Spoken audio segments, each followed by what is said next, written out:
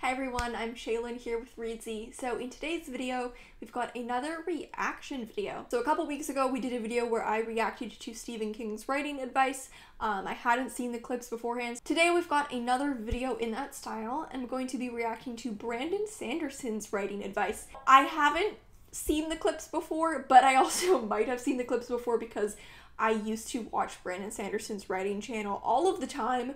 Back when I was a teenager writing a high fantasy novel, I would watch his lectures all the time. So I am familiar with his writing craft videos, but it has been a while since I watched them. I have read a number of his books, so I'm pretty familiar with his work and his whole approach to writing. So that's really all there is to say. Let's just jump into it. First one is something that a lot of us authors do, which is called borrowing your structure. If you have a favorite genre of story or a type of story or even just a movie you've loved, one way to get yourself into writing and kind of maybe have, so to speak, some training wheels on is to go watch that movie and say, all right, can I boil this down to its fundamental structure, then rebuild that structure with a new set of characters and a new problem to solve and a new character arc that is my own. A lot of times this works really well if you transpose the genre. If you... Studying any story's structure is a great way to learn structure in general. I never even thought about trying to use like the structure of a mystery novel to write your sci-fi novel. But I feel like that's genius. Say, really love the stories that are told in Regency romances done by Jane Austen. And you say, what if I took this same structure and I made it a Western instead? These sorts of transpositions can also help you add a little more flair, a little bit more of your own style, but you still, like I said, have those training wheels. Thinking about Brandon Sanderson's work, I've read a number of his books, but the first of his books that I ever read was the Mistborn trilogy. And I know the first book in that series is essentially a heist novel, but it's high fantasy. This is, I think, a moment of brilliance. I definitely think studying structure and breaking down the structure of stories that you think are effective is a great way to learn structure. I never even thought about transposing structure across genres, but it's quite brilliant, I think. Number two, cool way to start writing a book if you've never tried it is to begin with a monologue. Even if your story isn't going to be first-person perspective, meaning it's not going to be told from one character's viewpoint telling the story as they are experienced it. You can still really get into a character by basically interviewing them or having them tell you about a really important time in their life, and you write it out as if they were sitting there and telling you about their story. Now, this probably won't end up in your final book, but one of the cool things is if you design it the right way, this can become pieces of this can be the little blurbs that we call them epigraphs at the start of chapters. Could be excerpts from the character's journal or diary or something like that. That's definitely a very good character development exercise. I think trying to write from a character's own voice is always a great way to get to know a character. You can think about a character as much as you like. You can fill out character profiles. I think for most people, the best way to learn about your character is to spend time with them the way that you would if you were getting to know a real person. It's interesting that he says that you can use those as epigraphs before chapters because that's pretty uncommon. It's not every book that just has first-person excerpts before a chapter. I suppose you could do that. It seems like weird advice to give because it's a pretty specific way of structuring something, though. The way that it would make more sense to me is you might use bits of those monologue as interior narrative in the actual book, like in the actual story. Even if you are writing in third person and you do all these first person monologue character exercises, you might rewrite some of it in third person because it's actually relevant at points in your story. A lot of character development work can definitely be like repurposed in the actual book, for sure. Maybe you'll just love this format and write what we call an epistolary novel, which is a novel written entirely in journal forms. It's kind of the found footage version of novels. So give that a try. Just have the character write as if you were them explaining about their life. Yeah, I mean, I don't really have anything to disagree with on that one. That's a really good exercise. I don't tend to do that exercise exactly, but for me, when I first get an idea and I'm first working on an idea, I like to just write scenes. you know, the first chapter, whatever. I like to just write a couple scenes, like as like a test run to learn about the character. And I tend to write in first person anyways, and I tend to write more interior novels, like not very action heavy. So I think for me, just like writing an actual scene would have a lot of internal monologue anyway. If you would prefer to do an exercise where you're writing, you know, like a letter or a journal entry from your character, that is a really good way to get to know a character, especially for characters who aren't your point of view characters. If you're struggling with a character, maybe a side character, you might find that the reason you're struggling with them is because you've never actually spent time in their minds. And so doing an exercise like he's describing, where you write a journal entry or you write a letter or really anything from this character's point of view, will let you actually get to experience this character's perspective and probably learn a lot about them. That's an exercise I turn to when I'm struggling with side characterization. Developing side characters is definitely one of my biggest weaknesses and something I struggle with a lot. Exercises like this are a really good way to develop your side characters. For me, the reason I'm way better at developing protagonists is because I have access to their internal narrative. And so if I'm struggling with a side character, it's kind of like, well, maybe I should do the thing that helps me develop my protagonists and give my side characters that same attention. Number 3, one way to really dig into a character is to ask yourself, what does my character want? What do they need? How are those two things different? And why can't they have either one? And if you ask yourself... What he just laid out there, in many ways, is like main character 101. If you can nail down those things that he just described, you really have a solid foundation for a character. Obviously, there's so much more that goes into developing a character, like their personality and all their backstory and all of that. Those things he just described about wants and needs and them conflicting is what provides goals and internal conflict, makes a character kind of worth following and gives them a story. It doesn't just make them a person. Developing their personality and their backstory and all of that makes them a person, but what he just described makes them a person with a story. What he just said is like always a great thing to come back to. If you're ever struggling with a character, it might be because you don't know what they want, or you don't know what they need, or you don't know how those things conflict. It can help you to generate and construct a plot even on the fly. This is just a really good way to start making sure that your story is character-centered. If your story is turning around this character's needs and wants, then you will naturally be including the character in a lot of the story decisions. One way you can go wrong. It's totally true. So I find that if I'm writing and something is wrong, the story's not moving anymore, it's usually because there's a problem with these things.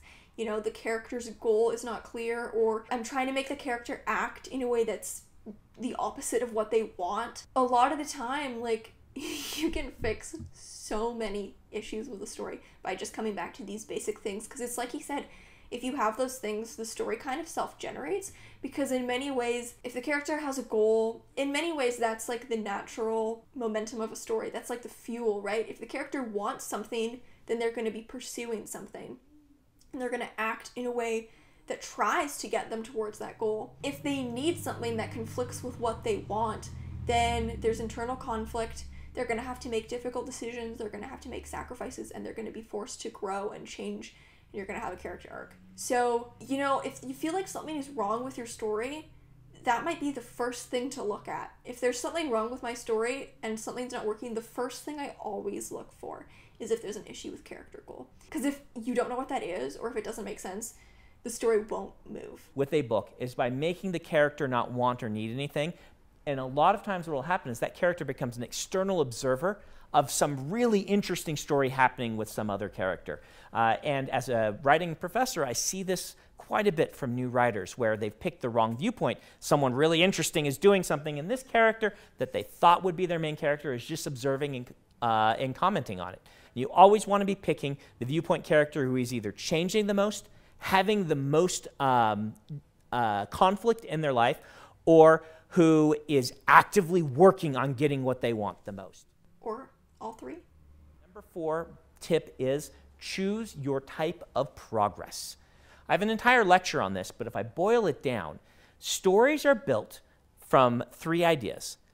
They're a promise, progress toward that promise and a payoff on that promise. And the progress part is the important part. That's what the bulk of your story is. We get pulled through stories. Things become page turners because we can watch progress toward a goal. In a lot of stories, this might be, for instance, a travelogue. You say, we are starting in the Shire, and we are going to end at Mount Doom, where the ring was forged. And we can watch on the map as the characters get closer and closer and closer. We can see their progress. We can see where they get diverted and can't go the direction where they thought they were going to go because it's difficult. You want always in your story to be moving in a direction, mostly forward, sometimes backward. And this progress does not have to be travelogue.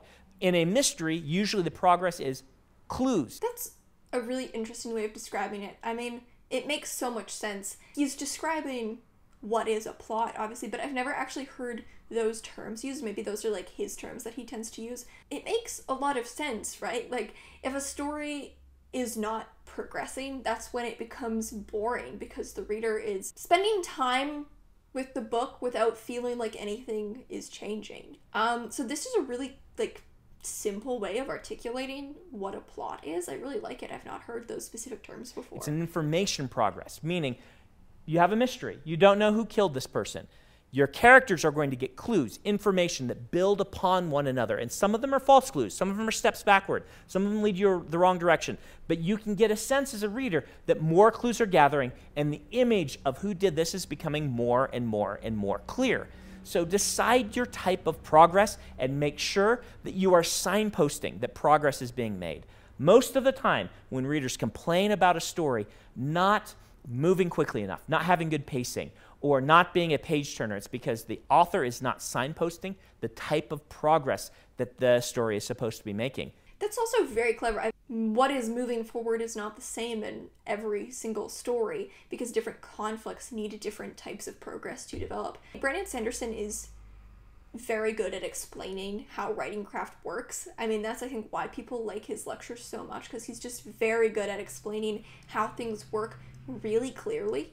He makes it kind of sound simple, you know? Like, he's like, yeah, plot, you know? There's a promise, you progress, and then there's payoff. Like, he almost makes it sound easy and makes it very approachable sounding. I like that approach, you know? Writing craft itself and rules themselves are often kind of simple. It's how you apply them and what you do with them that makes stories really complex. Before I write, I really like to do something else for a little while.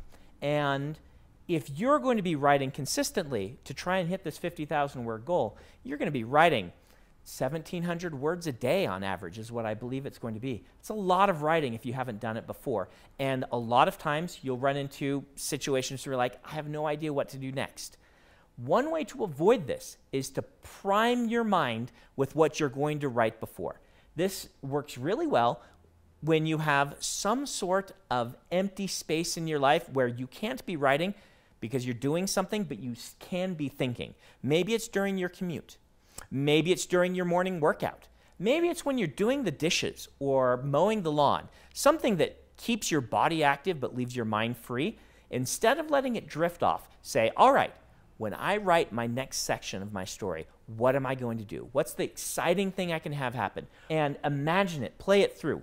Put on headphones, if you're like me, and play some music that matches the tone of the scene that you're going to write. And prime yourself so that when you sit down to work on that scene, you just get going because you've thought through this 3 or 4 times during the commute. You know where this story is going for this next 1,500 words, and you can just write it. This is such good advice. It's so true. You will normally do the best thinking when you're doing kind of like a physical task that you can kind of just do and clear your mind. It's a normal part of my writing process for me to go for a walk and listen to music just like Brandon Sanderson said before I write. I do exactly what he said. I have a playlist for the project. I listen to music that makes me think of my project to kind of like start thinking. Because for me, walking is a great way to think. I had a writing professor once who said that the best job for a writer is something like tree planting, because what you do is you spend all day doing a physical task that doesn't really require a lot of thought. So doing that repetitive physical task will lead you to just think about your story, and then when you come home at the end of the day, then you write. I'm not saying we all have to go out and become tree planters, but yeah, this is like really good advice. I find there's so much truth to this. It doesn't need to be a lot of time. You don't have to spend a whole day tree planting. This works at least very well for me, for sure. All right, so that was all of the advice that we had from Brandon Sanderson. I agree with pretty much everything he said. Even though he described some things that I don't think I would personally do, like I don't think I would take the structure of a certain genre and put it into another genre. Like that doesn't really sound like how I would approach writing. I still do think it's really smart, good advice. And I definitely think that the reason why so many people like Brandon Sanderson's writing lectures, I mean, I used to watch them so much when I was trying to learn how to role build, is because he is really, really good at boiling down something that seems really complicated and just explaining it very simply. Like he did with plot. He was like, yeah, you know, there's a promise, there's a progress, and then there's payoff. Boom, plot. Like he makes it sound really simple. I think that that is kind of the appeal, you know, of his writing advice, because you don't really need to overcomplicate the craft aspect. I think a lot of the time just knowing like the basic building blocks, like what he was talking about character, it was so simple. What do they want? What do they need? How do those things conflict? It's really simple, but it's so simple that you can kind of apply it to any character and build all the complexities of your character around that. He's a great writing instructor. He knows what he's talking about. And it also definitely shows in his work, I think. When I read his work, like the plot, the characterization, the world building is always very well done. He clearly knows what he's talking about. So that's all for this video. Thank you so much for watching. Remember to subscribe and turn on notifications so you don't miss any new videos from us. We've got new writing, editing, and publishing tips every Tuesday and Friday. Until next time, bye.